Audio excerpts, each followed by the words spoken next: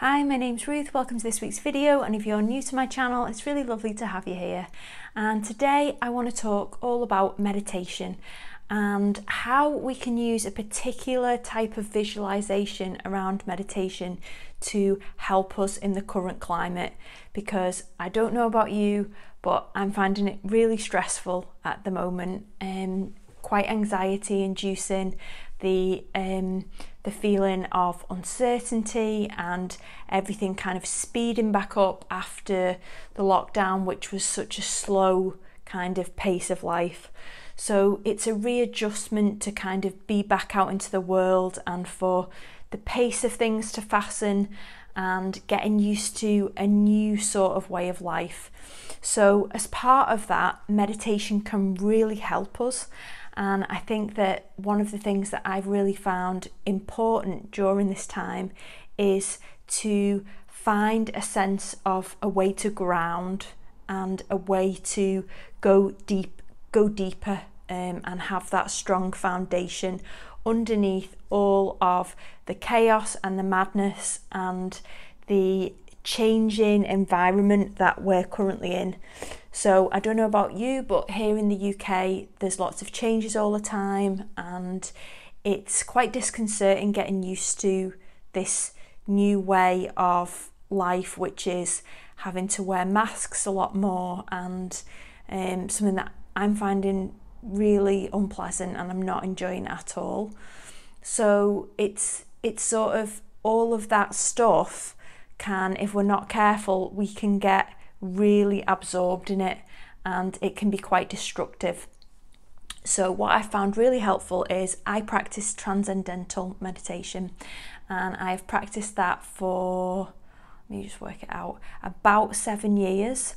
And I find it really helpful at the moment, because one of the things that we learn as part of Transcendental Meditation, and it's sort of an analogy, a visualization, is the idea that the surface of the water, which is, imagine the surface of the water is our life, it's our general life. So we are out, we're going to work, we're driving the car, we're making the dinner, we're looking after family, we're dealing with bills and financial stuff, and all of that is like this choppy surface of the water.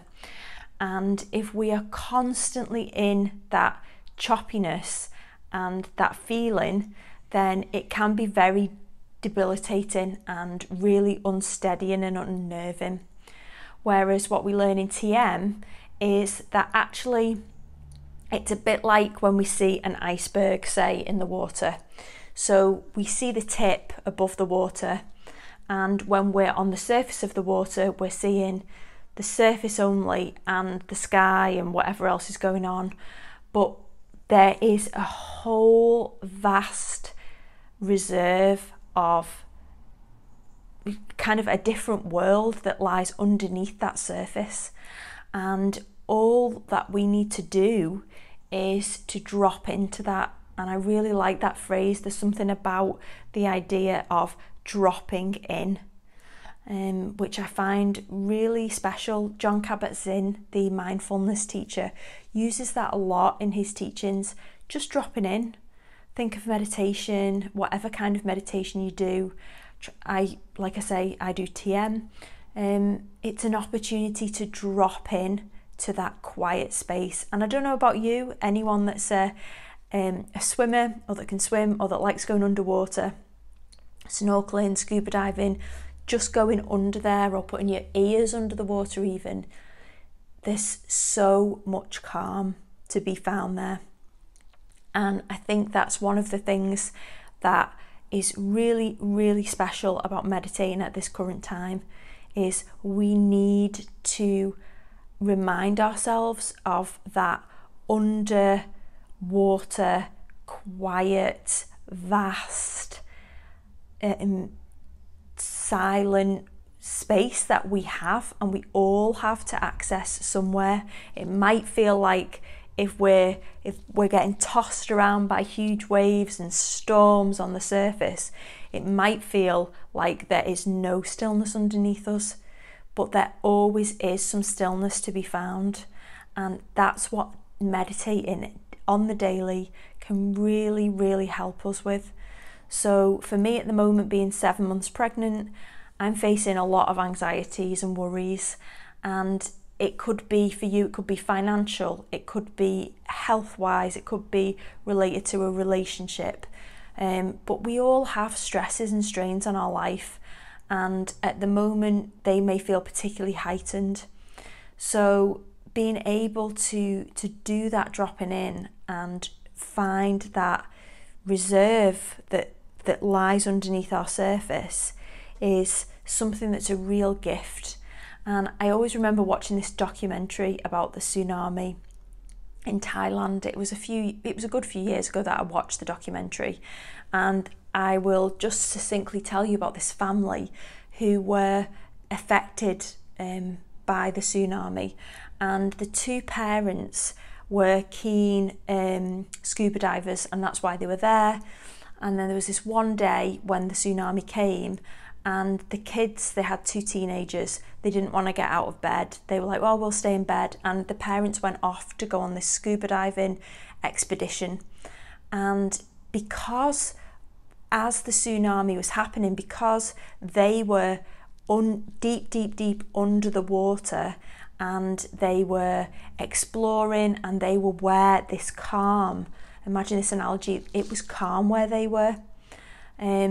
They managed to come away unscathed from what was happening on the surface and what was happening on land, whereas their two teenagers were really badly affected.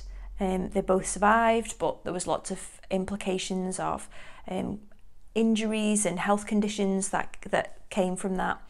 And it was just that description that he gave of what it was like to be under the water, and knowing that there was something going on because the fish and all the aquatic life was behaving differently, but to sort of feel like you were underneath that. And I think that's something to use as an anchor point, pardon the pun, when we meditate. So if you don't have a formal practice, it may be that you just want to sit quietly.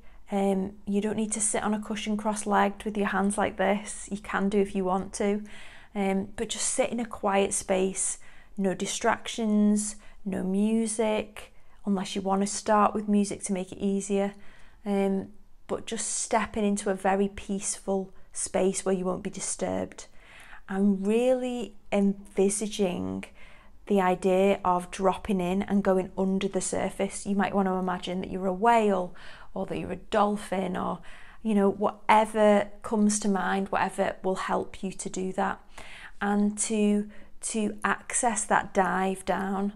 And also to know that when we meditate, it would be nice if it was, I'm sure it is for a few people, but the dive down is great, but there will be times when we come back up, thoughts will bring us back up.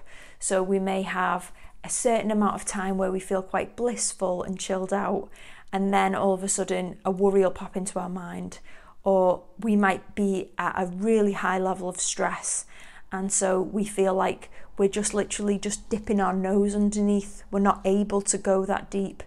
But even that time spent under there, however long we can manage it, it can be really, really beneficial.